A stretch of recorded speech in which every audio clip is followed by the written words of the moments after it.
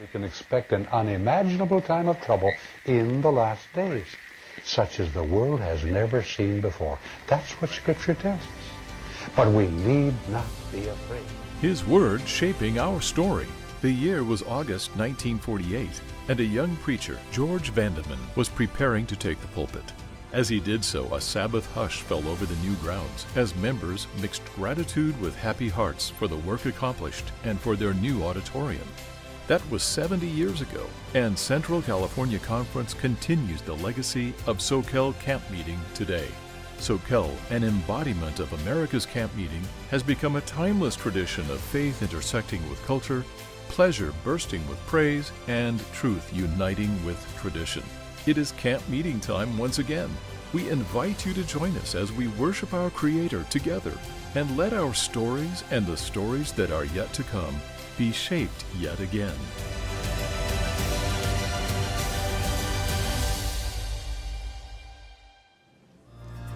Born and raised in East Los Angeles, Pastor José Vicente Rojas serves as president of Movementum, a ministry that exists to improve the corporate cultures of churches, administrative entities, and community organizations through the development of servant leaders. Movementum reaches across cultural, ethnic, and linguistic lines to inspire and train a new generation of servant leaders, resulting in more effective evangelism, youth ministry, and church administration. A musician and recording artist, José has authored several books and is best known around the world as a passionate speaker and preacher of the Word. He holds a bachelor's degree in religion and a master's degree in religion with emphasis in sociology from Loma Linda University. He is still madly in love with Ruthie, his wife of over 37 years, and their 4 grown children, Veronica, Angelica, Gabriel, and Maria. Please welcome José Rojas.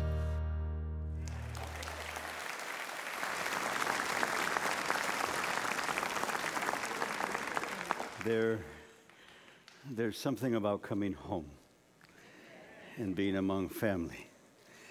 In the East, I'm asked about my mustache pretty much every day.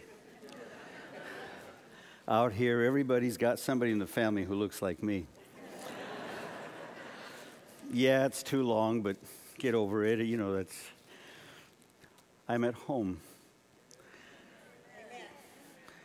Privileged to pastor Bakersfield, Lamont, Hanford, Goshen, Visalia, Fresno, Madera. You've had to deal with me in all kinds of issues. I lived here in Campbell, canvassed San Francisco, Mission District, back when it was Hispanic. I'm glad you didn't catch that. In the Mission District before all those geeks started moving in from the Silicon Valley and tripling the value of houses. It's an honor to be home. I studied at Monterey Bay Academy. Came here in 1975. Ellen White was the featured speaker that year.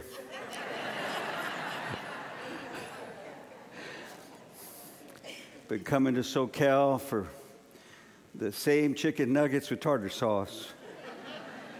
And I bought this Bible here with all those incredible deals at the ABC for $11. A column in English, a column in Spanish, the 2 major languages I preach. I'm adding French to that. I figure that's another major language out there, so don't make me practice right now and shame myself publicly. But we're coming along. This Bible's been around the world now 6 times, all 6 continents. It has seen almost 60,000 baptisms. This Bible, whenever I baptize gang members, I have them graffiti my Bible. It is scribbled all over. Of course, a grandma got in there and said, "I want your prayers, Pastor. I'm not a gang member, but I support your work among those kids." Got Juarez cartel here in the prison in Juarez, baptizing in 55-gallon drums. It's very hard when the candidate is tall. We'd reach the best we could. It was not a christening, it was a baptism. And praise God that the graffiti goes around the world. Toronto, Sydney, Johannesburg, Pretoria, Moscow, Guam, a tiny little Guam, East Side Guam, man. We got palm trees, man. Okay, so Skew in Washington, D.C. gave his life to Christ, got into a rehab center, detoxed. And he walks with Jesus today. This Bible's been stolen 3 times. That's a sick souvenir. You know, I get off stage to greet folks, and my Bible walks away. 2 times it came by mail quickly. They must have gotten to that one part that says, thou shalt not steal. This last round, it was gone for over 3 years. The covers were falling off, and I would just tape it, you know, with any tape I could find. I had white tape on this thing, and I'd preach on 3ABN and Hope TV, and folks would send me these brand new state-of-the-art Bibles with the 24-karat gold edging, and they would say, you get rid of that piece of junk Bible you have. You know, this is my sword. In Latino terms, this is my machete. I've sharpened it many times. And when you know your way around a weapon, no other weapon will do. Keep sharpening it. I went and spent over $300 to have it rebound. It has hinges. It just drops right open to wherever I need to go. And every time I see the graffiti of a young person who walks in the arms of Christ, that's why we do what we do, ladies and gentlemen. We work for Jesus. Money would be nice. But I understand that the streets of heaven are paved with transparent money. And I must ask myself, just how much money do I need? How much pavement do I need to truly be happy in life? If we're going to walk on the stuff in heaven, we just need what we need to get by, to fund ministry, that others may prepare to walk on money when we get to heaven. It is an honor to come home. The weather's perfect. None of this 108 in the shade in Bakersfield. None of this 109 with humidity in Fresno this week. No, sir. We got Soquel. Any questions? There will be veggie chicken with tartar sauce after the program for those who have a burden. It is good to be home. So take out your sword. We're going to battle. Open with me to the book of Mark, chapter 6. There was a big party, and Herod had arrested John the Baptist because his wife didn't like him. John had dared to say to them as a couple, while Herod was overwhelmed by the message of John, he was being reached by the message of John. Mashiach was coming, someone that he was not worthy to even lace the sandals. And Herod said, I gotta hear this. His daddy, when he heard something similar, ordered any child 2 and under to be killed. But his son was intrigued by the message of the Messiah. But John looked at them and said, come on, man, you guys ain't married. That ain't your wife. That's your brother's wife. What's up with that? You know, he said it similar. I mean, you know. John was not from the residential district. John was from the neighborhood. And as you know, we talk different in the neighborhood. Don't worry, you'll get it later. It's kind of like Jesus. He was from Nazareth. Come on. Can anything good come out of Belmont in Fresno? We talk different in the barrio. Say, watch. They even call immigration on us. Orale. It's true. You actually have a Latino speaking at camp meeting. You see, when it's all said and done, we're in it together. There's no difference between you and me, except maybe the mustache. I have a rich chocolate brown. Some of you have a rich creamy white. The Lord is beautiful. He has the most gorgeous blue, green, hazel, brown, black eyes you've ever seen. And I love the Lord's hair. It's jet black, blonde, red, brown, curly, straight, wavy. And on his shoulders, it says in the book of Revelation, you see, we look like him.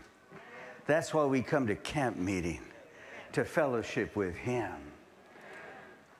That's why, somebody once asked, how come you tell a story when you announce a passage? Okay, since the book, The Leadership Secrets of José Vicente Rojas, will never be published because I've begun to give away my secrets publicly.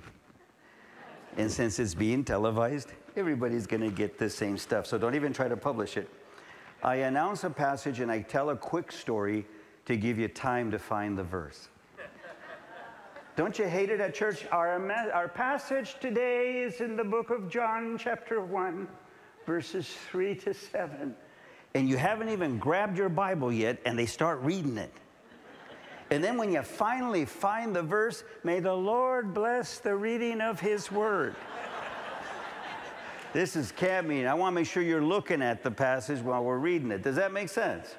I'm just a broken human being. It's just a simple method. I want to give you time to find it. I wasted extra minutes on that, but I just want to make sure that when you announce a passage, give folks time to find it. Let them read with their own eyes what the Word of God has to say to them. Then he really will bless the reading of his word. Herod arrested John because his wife was mad. Then you know how things get out of hand in the party, especially when liquor's been served. And Herod, since it wasn't his daughter, it was his live-in's daughter, his sister-in-law's daughter that he lived with, his niece. He was drunk, and he tells her, sweetheart, dance, and we're up to half my kingdom, whatever you want. And then, of course, Mom says, you go ahead and dance, and I'll tell you later. And so, Mom, you get out there. You're 13. You're a young woman now. She dances. Oh, Amá, pero ¿cómo te pones a mandarme? Ve, dile, go do it. Tell him. Okay, on a plate, okay, up to half my kingdom, sweetheart. On a silver platter, I want the head of John. And they were in shock. Herod was terrified. Not John. He was making sense out there. He had something to say, even to me. It's too late. You promised up to half your kingdom. And in a very painful passage, Herod hangs his head low and tells the verdugo, that's the Spanish term for executioner, verdugo. Can you say that? V with verdugo. Now you know what it says in my second column. I know you're moved to tears, but that's Spanish. Amen. You know, when Moses approached a burning bush, it was like a torch. It was acacia from the desert. The same acacia in the Middle East that you have up here in the Mojave Desert, and down there in the Mojave Desert. And it was just burning and burning, but it would not consume. Moses approached the bush, and suddenly a powerful voice came out of the bush. Buenos dias. Told him to take off his shoes because I'm glad it's been translated for other cultures to be blessed by. The verdugo went to the cell and cut off John's head. It was brought to Herod, a horrified Herod, who then gave it to the girl, who then gave it to her happy mother. Remember, there are enemies of the gospel, and their only joy is to stop it in its tracks. Jesus had said, there is no one greater than John. The people were not ready for a Messiah, but God, John chapter 1, verse 6, there was a man sent from God, and his name was John. It didn't say sent by God. There's a difference between being sent by God and being sent from God. One is ambassador, another one received through the chain of command orders. Osama bin Laden met soldiers, Navy SEALs, that were sent by the White House. But they came from a staging area in another undisclosed location in the Middle East. But there are times when someone is sent from the White House, a direct emissary with a personal letter from the president to hand over to somebody. When you're sent by, it's not as powerful as when you're sent from. There was a man sent from God, and his name was John. He did not come to be the light. He came to testify of the light. And that's why the Messiah was accepted, because John preached in the wilderness, repent, for the kingdom of heaven is at hand. Priests didn't get baptized because, well, we have nothing to repent of. We haven't sinned. And that happened in one of my churches here in Central. It was at prayer meeting where we spent an hour in prayer. Imagine that. You come to a prayer meeting and spend an hour praying. Anyway, that's just wanted to jog you a little bit and praying, taking prayer requests and taking your sweet time and praying till 9:30 when everybody should be in bed. One man got up and announced, "This is my anniversary." His own wife said, it's sweetheart, it's not that one. It's just that today it's my 3rd year. Today it's been 3 years since I've sinned. He was so happy. A deacon said, "Sit down, brother, you just blew it." I said, "We'll pray together after the program, hermano." But welcome to the land of sinners, where all of us need saving. Who of us is good? Who of us can say, "I am ready to be translated tomorrow morning"? There is no one good. The apostle said, "No, not one." So if you think you're good, just look in the mirror. I know you got one back at the trailer, the tent, somewhere where you're staying. We all need a Savior. Isn't that a relief? I don't know about you, but I need me a Savior.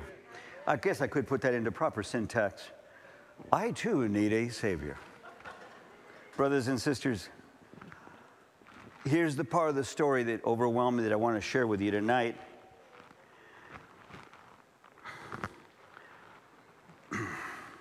Verse 29 of chapter 6, Mark 6, 29 and onward. And when his disciples heard of it after John had been beheaded, they came and took up his corpse and laid it in a tomb. Verse 30, and the apostles gathered themselves together unto Jesus. They told him all things. Master, it's about your second cousin. He baptized you last month. Oh yeah, how is John? You tell him, Peter. No, you tell him. I'm always in trouble for my mouth.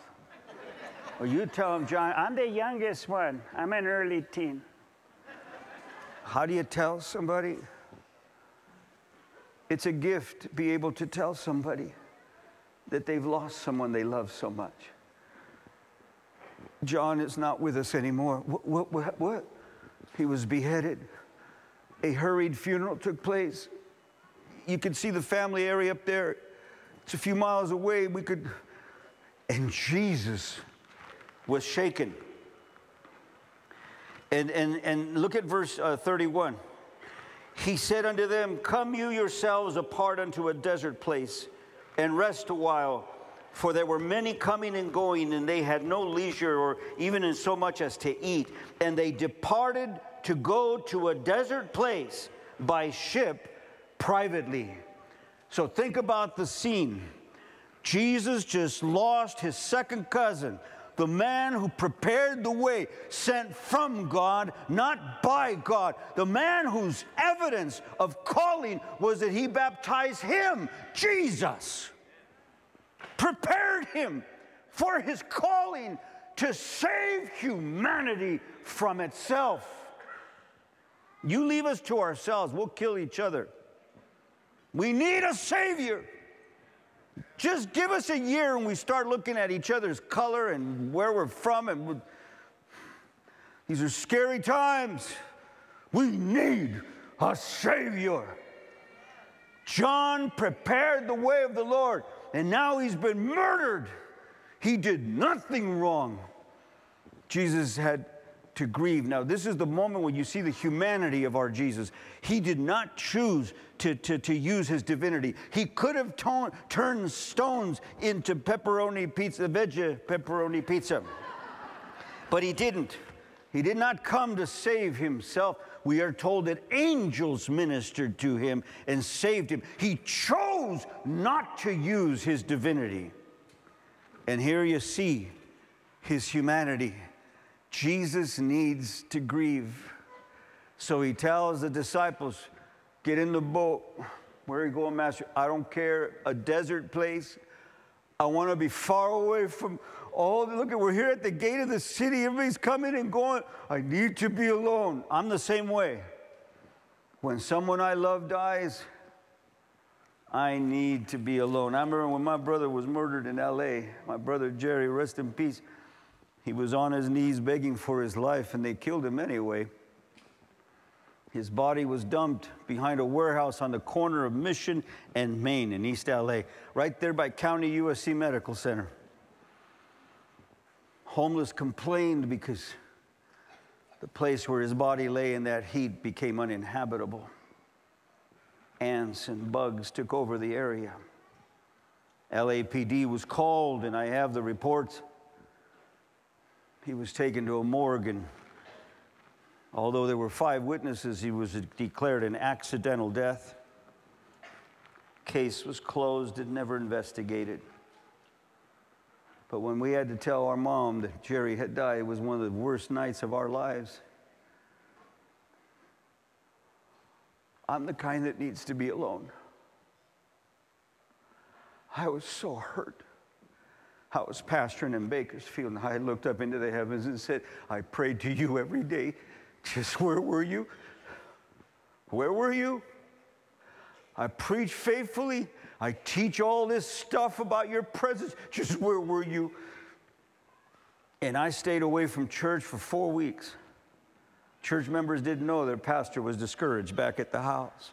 Well, you know, he's grieving. He's probably with family. No, I was at the house swearing I'd never go back to church again. We all grieve different, huh? I'm a mess. I don't know how to grieve. And I'm married to a counselor.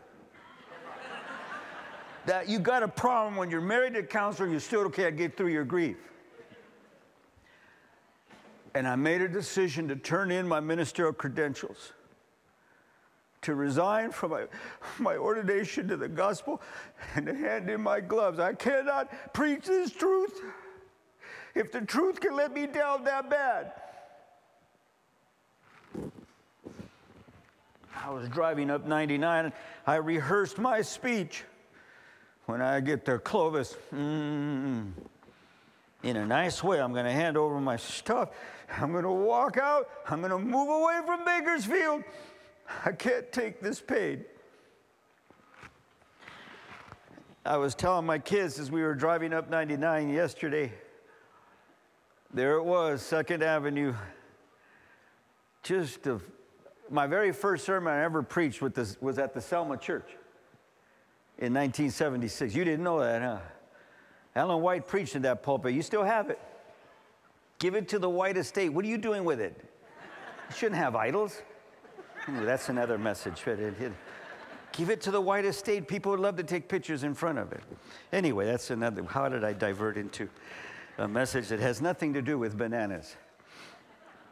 Anyway, that's called a transition. I got a break from my grief here and get back to my message. So just so you know, it's called transitioning in your message when you bring it back to reality. I pulled over on 2nd Avenue there in Selma, and I went under the bridge with 99 going over me. And it was there.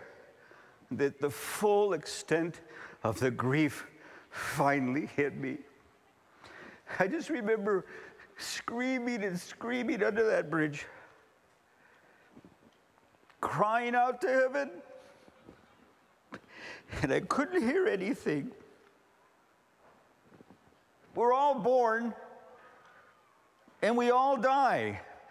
What is it about death that we don't know how to take?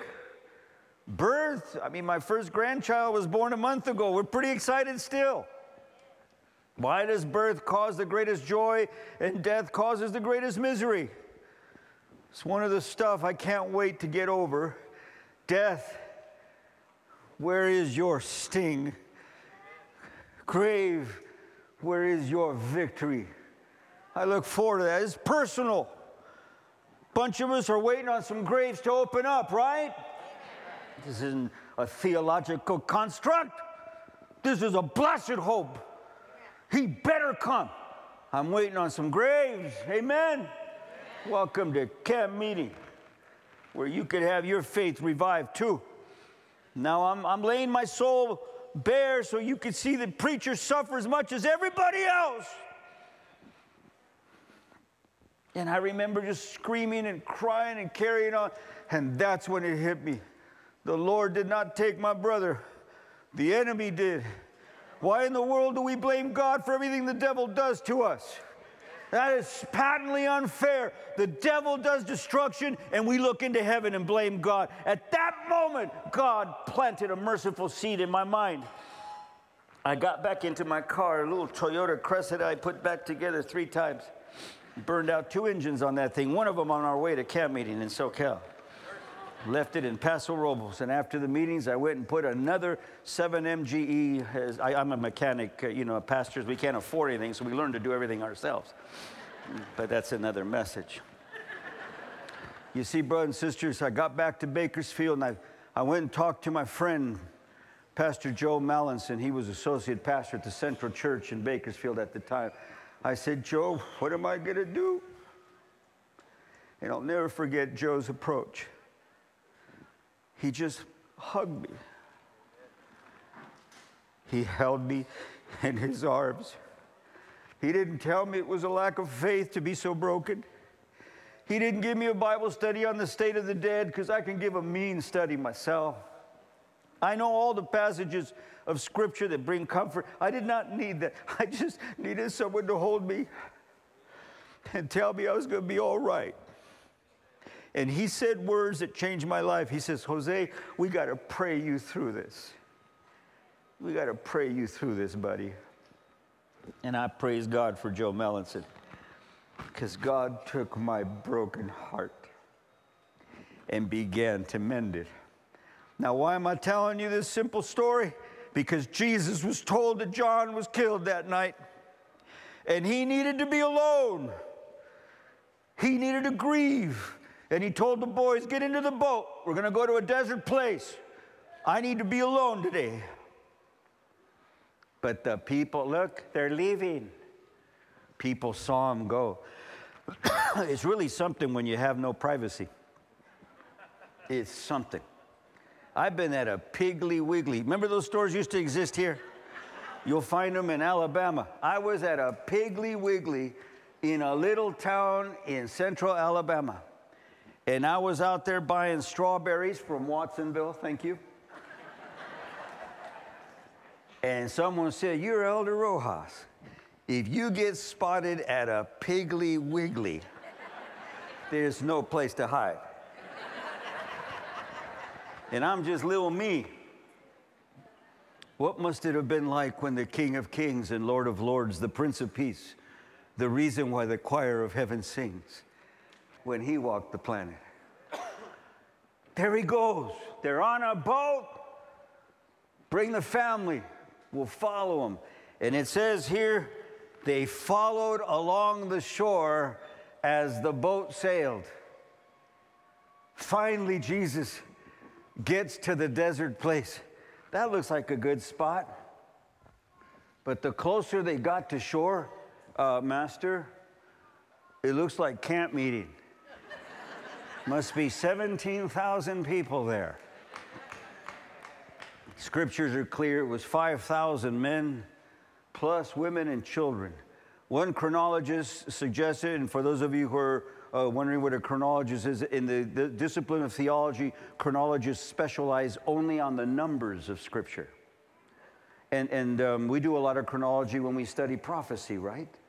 So that's chronology, when you apply numbers, when you try to decipher the meaning of numbers.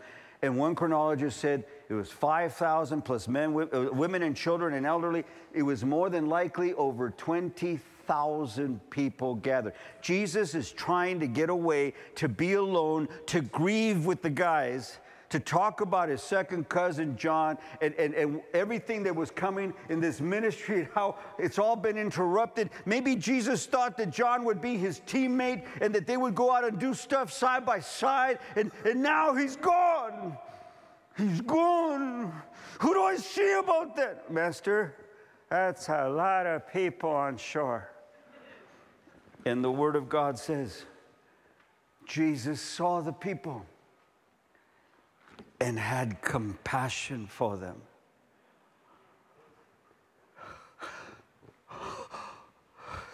I miss John. We'll talk about it after. Let's go to work. He gets off the boat. People start running toward him. My son is sick. What's the matter? He can't move. Mijo, get up.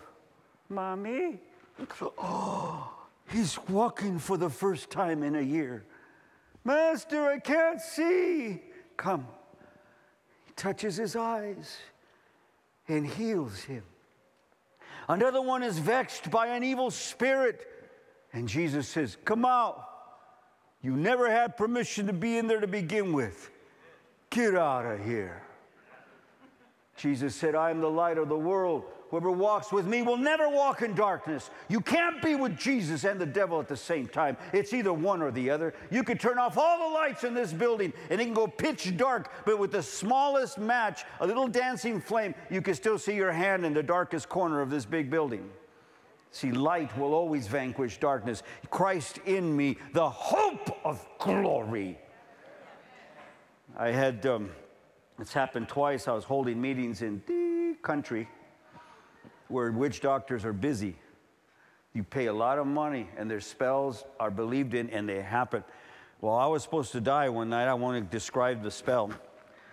And I came for my meetings the next night, and two guys said, you're supposed to be dead. I said, get in line, my brother. I don't know why folks think that when they see me, but I'll live as long as Jesus decides. You understand what I'm saying? Look at me when I'm talking to you. When the Lord decides, then we'll hang up these gloves. And we paid a lot of money, and it always works. You're supposed to die. Well, was that a spell yesterday? Oh, dude, you should have donated the money for ministry. Now you went and wasted it on darkness. Who did it? Well, he is not here. I want to meet this guy. They brought him. I baptized the witch doctor. You don't mess with the Lord, man. Casting spells. You walk in the light is always greater than the darkness. Christ in me, the hope of glory. Witch doctor got baptized first. Don't mess with Jesus. If you think you can play around with that stuff, stop it. In the name of the Lord, for he has plans for your life. There's greater power than the darkness, and it's called the light. Greater is he that is in us than he that is in the world. That's why you've come to camp meeting. Recharge your batteries that the light may be bright in your heart again. Enough with the darkness. Some are still grieving here tonight. Some of you are grieving the death of your faith. Some of you are grieving because of your doubts. You've given in to doubt.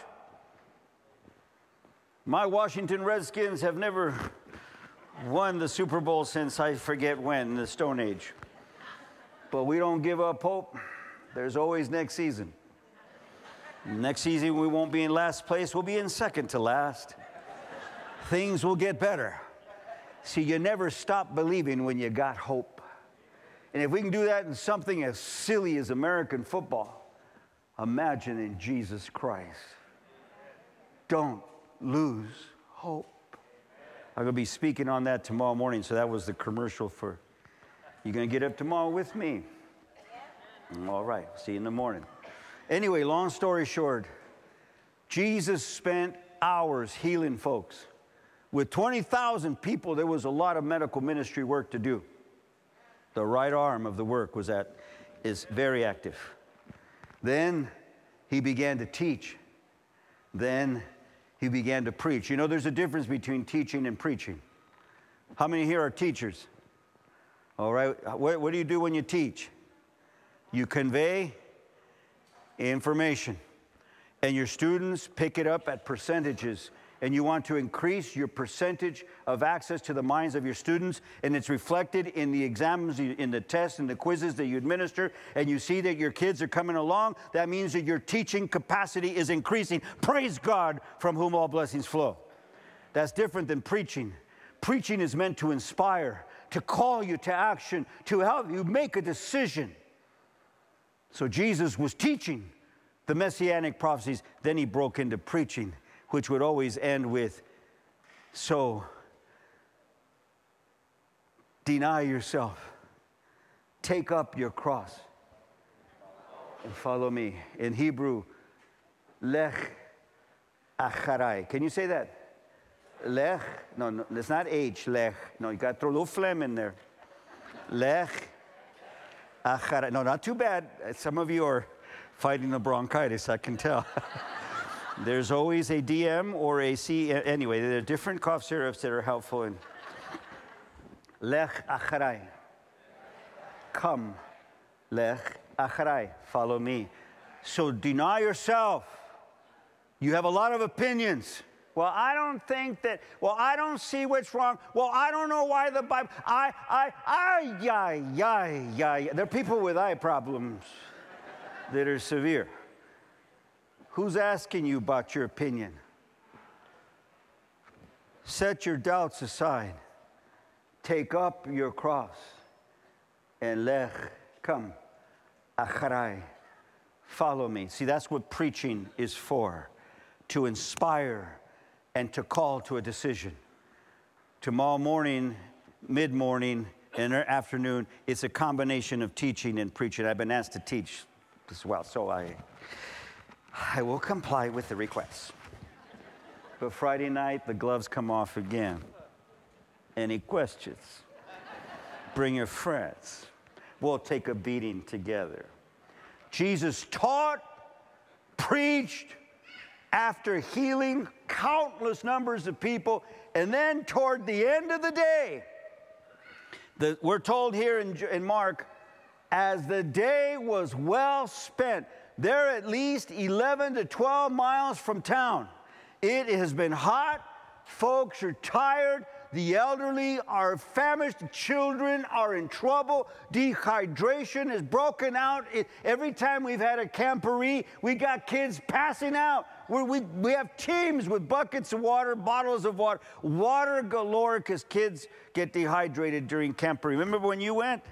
Yeah, I'm not a kid anymore, but I passed out too. At Red Rock in Colorado, or at Oshkosh. And it really is a place for those of you, Oshkosh, Gesundheit. No, it really is a place. Long story short, Jesus looks at all the people, they got to eat. Master, 200 denarii worth of bread, $5,000 worth of bread will not give everybody even a little piece. Now, you know that the bread in the Middle East, especially at the time of Christ, was round, thick. We call it pita bread today. So let's admit it. It was a tortilla. I'm just saying. It wasn't a loaf. So we're talking about the falafel really being a burrito. Amen? Okay, so they didn't have jalapenos. It wasn't a perfect world. So you could just see the Lord tearing on his tortilla, and that's how we do. We tear, grab, eat. You could try it at home. Tear, grab, eat. Some of you didn't eat supper. You're just looking at me. That's not right. He's eating in front of us. There was not enough. So we now have a humanitarian crisis. And it was one of the disciples said, well, there's a kid here with a lunch pail. And Jesus went to him, what do you got, son?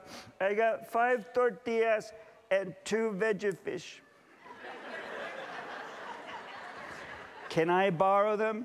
My mommy made them for me. Yeah, I know, but can I borrow them? My mommy made them for me. Sweetheart, I promise I'll give them back. My mommy made them for me. It was just enough for a child to eat. But when Jesus promises to give it back, trust him. Jesus, okay, but remember, my mommy made it for me. Just wanted to say that. Jesus blessed the food. Do you bless the food at your house? Or do you just do it because you're supposed to? Have you ever been halfway through the... Oops. We forgot to pray. Joanne, you pray. I already prayed yesterday. How come you never asked Tim? I'm not going to pray. And then this big fight breaks out at the table. Somebody pray so we can eat. I see elbowing going on. Are you listening? I'm glad you came to camp meeting. This should resolve it. You see, we don't pray so we can eat legally. We pray for God to bless the food. He really does. I mean, really. I have some people here I've prayed with over meals. Lord, the food looks incredible. You're something else. Thank you. We know there's people hungry within a 1-mile radius of this place. Provide for them, because you really have provided for us. Thank you for blessing this food. I'm sitting there. Amen. You're welcome. Excuse me. I'm going to grab. You see, a teenager taught me to pray like that. Lord, you're like awesome. Amen. He blessed the food. I remember my 7-year-old daughter. She's 30 now. Lord, thank you. Thank you. Thank you for the food that came into our house. I know it's going to be a blessing. We were still bringing it in. It was snowing outside, and we're sitting there waiting for her to bless the food on the floor before we can get it into the kitchen. Thank you, thank you, thank you for bringing the food into our house. My child was teaching me how to bless the food. Jesus blessed the food. He immediately grabbed all 5 tortillas and both veggie fish, you know, Morning Star Farms, stamped right on them. And all right, bring some baskets. Master, you grabbed everything. Please grab. Look at, there's still tortillas and veggie fish. Grab. There's still some more. Grab. Ponte a agarrar, no te pongas a platicar tanto. Grab. Before you know, because Jesus was from the neighborhood, you know, they talk different in Nazareth. And they were all citizens. Come on now. And so then, all of a sudden, everybody's grabbing. Bring more baskets. They're filling stuff up. Jesus said, have them sit by 50s and 100s. These guys are lugging half-ton bushels. Take all you want. No, I hate to take. No. You're not going to take from anyone. Agarra todo lo que puedas, por favor, porque aquí va a sobrar. Know that we have no green salsa, but grab. Grab. And everybody's, I know, it's good. I like the tortilla, especially because, like, they microwaved it first or something happened. And everybody's eating, and after that they ate, and they kept coming up with baskets, and Jesus keeps grabbing, and they keep filling. You see, when Jesus blesses the food, he really does. He really blesses the food. Well, after a while, guys can take home whatever you have left over. Jesus goes back to the kid. My mommy made it for, remember him? Okay, mijo, here's your stuff. I'm not hungry. My mommy made it for you. The kid had already eaten 5 basket load equivalents. By giving his one, he had more than enough for himself. When you give, there's more blessing than you can imagine for yourself. Freely you receive, freely give. Don't worry about it. You give the last that you have, watch what the Lord's going to do. And so now everybody ate. People have been healed today. People have been taught today. People have been inspired and called to decision today. People have now been fed the most delicious meal. Now they're grabbing fresh water from the lake. I think we're ready for the hike home. And then Jesus turns to his disciples and says, why don't you guys go out onto the lake? I'll catch up to you. Master, there's only one boat. Did I ask about the number of boats on shore? Just go get in the boat. I'll catch up to you guys later. I know. I told him, but como que he's not listening. You know, I wish Jesus would just do things the way we think it should be done. I mean, our committee really studied this. The church manual is clear in page 211, subsection 3. Why does Jesus do this to us when we have clear policy? I mean, Ellen White even talks about it in Desire of Ages. Why does Jesus seem to want to be doing things his way? We may not understand Jesus' way. Just trust him and do it. So, I know he's not listening. Get in the boat. I'm not going to say it again. I'll catch up to you guys. I know. Okay, all right, okay. No se enoje. All right. I know. He's not listening. He's in one of those moods again. And they push offshore. And Jesus said, you guys better hurry. Those waters look choppy out there. Any sailors here? Amen. Thank you for your service. Coast Guard, thank you for your service. What was it like on choppy waters? Just don't let the waters hit the boat sideways. Unless you just ate. Anyway, the power of the water, only a few understand it. And those who have served in our armed forces, in the Navy, hoorah. Thank you, Jesus. For those who keep us safe and defend liberty. United States Marines, Army, Air Force, Navy, Coast Guard, National Guard, and reserves in between all. When I used to attend briefings at the Pentagon, at the Secretary of Defense's office, they hated saluting my mustache. I'm totally out of regulation. Welcome to the Pentagon, sir. Please follow me. Just completely wrong. Completely wrong. And I would do nothing to trim my mustache down to regulation. You see, that's the irony of the military, brothers and sisters. We don't all look alike. We don't think alike. But we serve alike. Our nation and its security. I've been there as Marines are deploying, as Navy SEALs are deploying. I hear the commander barking stuff, gear up, we're going in. The enemy's dug in, they're cocky, they think they have the upper hand. And then I hear the Marine commander saying, set aside your doubts. Some of you don't even like each other. But tonight, we're all United States Marines. Tonight, we're all Americans. And tonight, if we don't have each other's back, we're all going to die out there together. I don't know about you, but I want to come home. Yes, sir. Gear up. And I was there 3 hours later when they returned from their mission. Not one man was lost.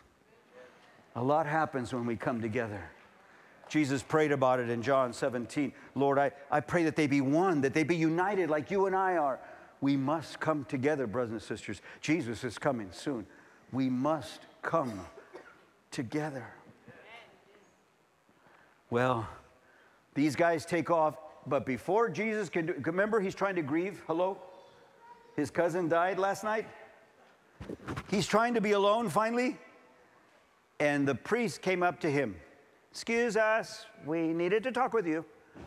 My cousin, wait, before you say anything, show us a sign. What? Show us a sign that we may believe you are Mashiach, the Messiah. You guys have been here all day? Yes. You've seen people healed. You've heard incredible reviews of the Messianic prophecies. You have seen appeals led by something you can't comprehend that John the Baptist had. You just saw thousands of people eat from one kid's lunch pail. And we need to see a sign to prove that you are the one. That's when Jesus had to develop the concept of there are people who see, but they don't see. There are people hearing who just don't hear. I can see miracles happen. I remember one time we had a summit on the mountains, and over 9,000 people were baptized that day. Injuries broke out among the pastors who are not used to baptizing hundreds of people in a single day as muscles began to slip off of shoulders. I mean, we're in shape, but round is a shape, right? It's not. Anyway, so not all pastors are chiseled and beautiful. We're just a bunch of guys into other endeavors. Need I go any further and shame myself and my wife any further than I have? Brothers and sisters, after over 9,000 souls, someone still came to tell me off. You guys do not preach properly. Really? That's right. Did you see the baptisms? Forget about that. You just don't preach properly. How many people have you brought to Jesus? None. But I know what proper preaching should be. I told her, sit down. I'll be praying for you. Some people seeing do not see. Some people hearing do not hear. There are some folks that even tonight, you might be distracted by my appearance or by my use of Spanish or by my not having a tie on or something. Get over it. We're a bunch of broken human beings. You see, there's something bigger than us. There's something greater than us. There's something more powerful than us. Christ in us, the hope of glory. Show us a sign. Jesus said, this adulterous generation, you will not be given a sign except the sign of Jonah. What's wrong with you people? What's wrong with you people? The sign of Jonah. And they all knew the sign of Jonah. What was the sign of Jonah? Repent. Destruction's coming to the city. Repent. And what did Nineveh do? They repented. So what's he saying to them? The sign of Jonah means you have a shot at this. Repent. Be saved with the rest of us. Jesus wasn't condemning even of that kind of blindness, that kind of foolishness. He still said, I'm not going to show you a sign. He could easily make fire come down from heaven and prove to these guys. He didn't come to save himself. He came to save them. And in their doubts, he eyeballed them and said, I will not give you that sign except the sign of Jonah. He's back to his cousin's message, John the Baptist, repent. Repent and be saved. My brothers and my sisters, we've come to camp meeting. Some of you came here thinking you just come for your relaxation. Some of you came here to get those deals on Vegemite down at the case lots. I know that. We're going to get a good deal, especially on Friday. Some of you came to get the good deals on books and Bibles and stuff. Some of you came to see old friends and vacation out here in the meadows and chase a gopher before 11 a.m.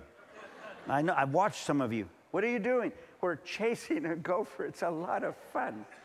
Back at the house, they just destroy the lawn, but here you can actually chase a California golden gopher. Let me tell you why you came to camp meeting. Look at me. You came to camp meeting because it's time to be blessed. It's time to get back on your feet spiritually. It's time to set aside your doubts. Some of you are hurt and angry. Look at me. The church has hurt some of you. And on behalf of the Seventh-day Adventist Church, please forgive us for having hurt you. Forgive us for having broken your heart and disappointed you. Some of you were disfellowshipped. We're so sorry for breaking your heart. But it's time to come home. place has not been the same without you. Come back. Por favor, ya regresa al redil. Nos has faltado muchísimo. We need you. I told my kids something one day. Either we all go or I ain't going. Oh, Dad, no, look at me. Either we all go or I'm not going. You can't tell me it's heaven if one of my kids are missing. Those are our kids out there. Those are our kids questioning faith and religion.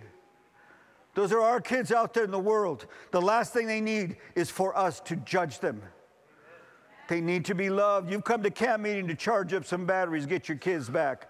That's your nieces and nephews out there. That's your grandchildren out there. You may not like their music, but they are your blood. We must work for the salvation of our kids because they're at camp meeting too. Some of our people are lost in addiction and drugs. There is help. You can get help. There's counseling going on over here on this side of the auditorium. You can get connected to a rehab, a detox center. It's time to get back on your feet. I was driving through Arizona a couple years ago with my family. We were out in the middle of nowhere. I'm sure there was a sign somewhere that said, nowhere. Because it was at least 80 or 100 miles in all directions. Even lizards were like, what are you doing out here, man? It was 114. It felt like Fresno, but much drier. And there's a little tiny mom and pop gas station there. I walk in and I look at all these knives. They're so cheap, but they look beautiful. I'm a buck knife man myself. Anyway, that's another message. And so anyway, I even have my stuff engraved. I'm sure you care and you're fighting tears over the concept. I'm looking at knives when somebody walks up. Elder Rojas? Where are we? Nowhere. Are you Elder Rojas? Guilty. That's another life.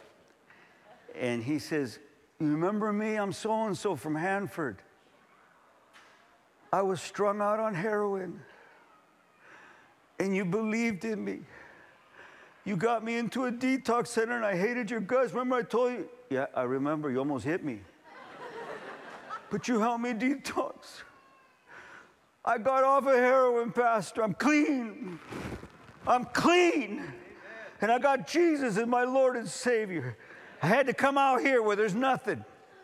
There are no drug dealers out here, only lizards. He has since moved over to New Mexico, and those folks have embraced him. He says, I'm clean. You see, that's why we do what we do. For one soul, it was worth it all. Some of you are strung out on stuff that you can't figure out. You can't kick this yourself, but you can get help. That's why you came to camp meeting. Some of you are watching on television or online stream. The Lord is calling out to you. The Lord has plans. I get excited because I have hope. Do you have hope? I have nothing left to lose. You want my job? I don't have one. The Lord called me to launch a self-supporting ministry. So I'm not up for re-election anywhere at a nominating committee. You can get mad all you want. Worst you can do is just don't invite me back. And that's all right with me. But make no mistake, we came to camp meeting because the Lord called us here. My wife, my kids, and I are not on vacation here. We came to work for Jesus. Keep your head up high. Lay your doubts aside. The Lord has a plan for your life. That may sound hollow, especially if you've been through terrible experiences. But like Joe Mallinson once told me, Pastor, we got to pray you through this. The Lord's going to pray you through some stuff this very week. We got prayer teams circulating, a prayer tent going 24/7. You have come to the right place. Welcome to camp meeting. And remember, the veggie chicken with tartar sauce is incredible for those of you who have a burden. I want to sing this song, but I want you to think about this message for yourself. Lord, Because when you hear a decent message, you're always thinking, I hope she's listening back there. Oh, I hope he's listening. He needs, forget about them. This was for you. This was for you. We need to awaken, ladies and gentlemen. A great awakening must now happen.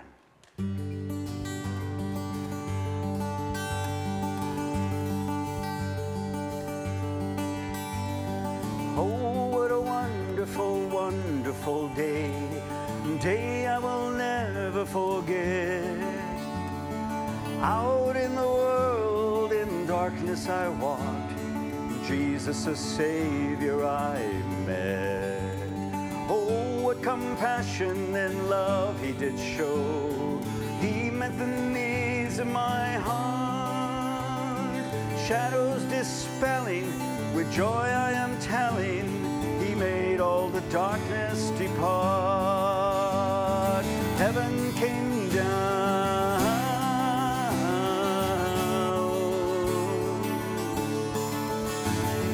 Glory filled my soul.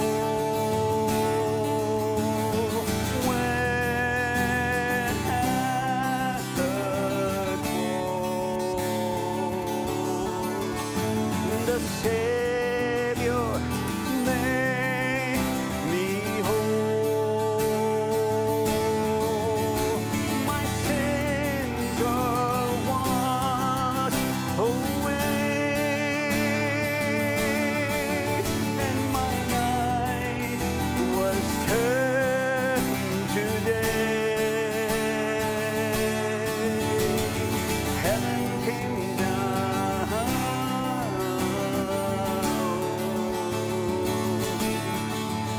on me. Oh, what a We would like to thank the constituency. Day I will never forget. Out in the world, in darkness I walked. Jesus, a Savior I met. Oh, what compassion and love He did show.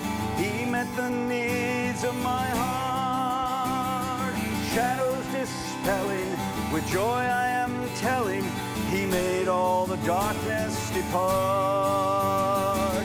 Heaven came down.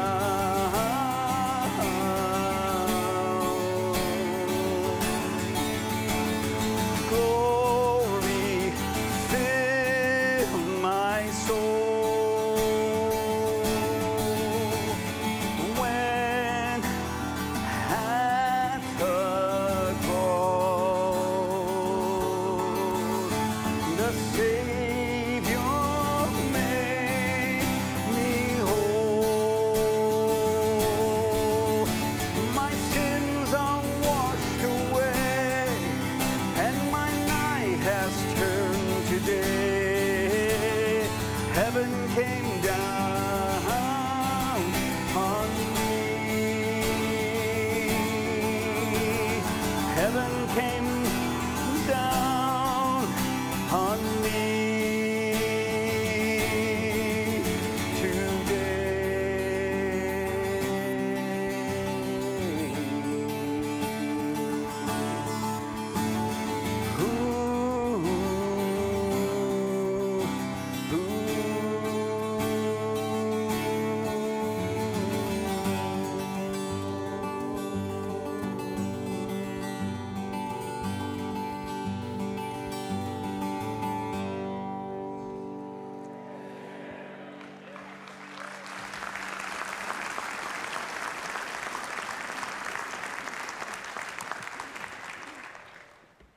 He brought you to camp meeting.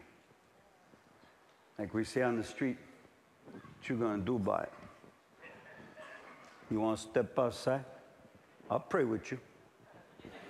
I got cousins. Well, I'll pray for you. Welcome to camp meeting. I'd like to say to planners and the leadership of this conference, I am honored to be your servant this week. And I ask God to grant me the miracle of fulfilling my assignments. Please You didn't just come to vacation here. Look into the face of God. There's something for everyone.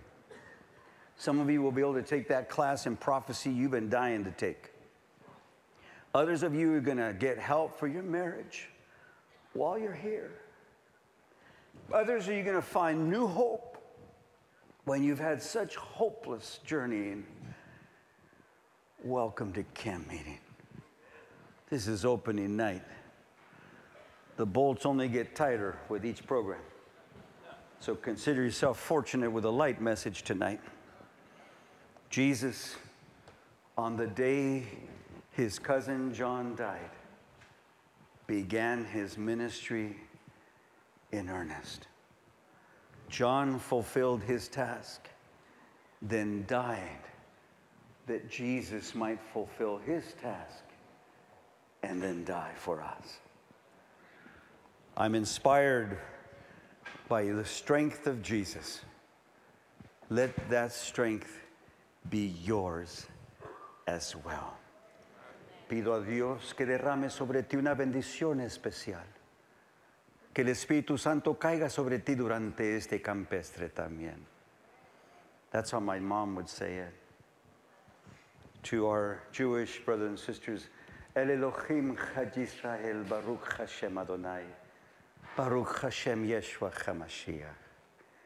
And to our French brothers and sisters, Je me suis senti honoré d'être avec vous. May the Lord perform a miracle. May you see the face of God. Why don't we stand together and pray?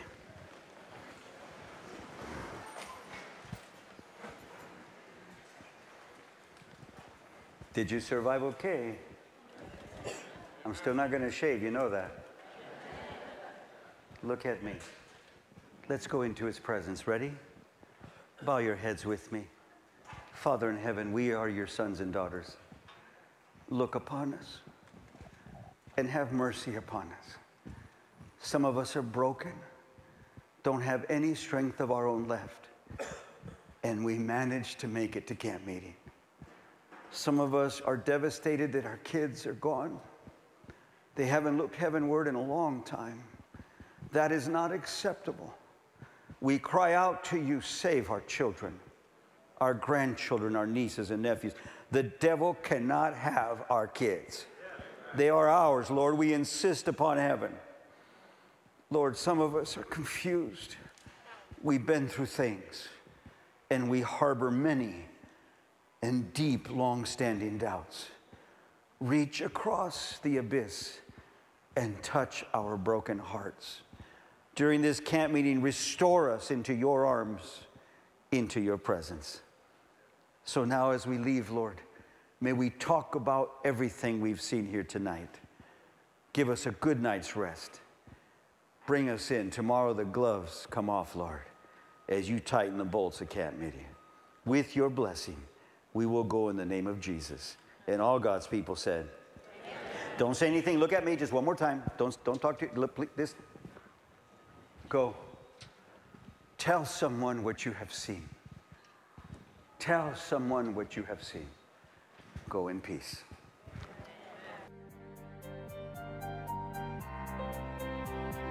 We would like to thank the constituency of the Central California Conference of the Seventh-day Adventist Church for making this program possible, and from viewers just like you. Thank you.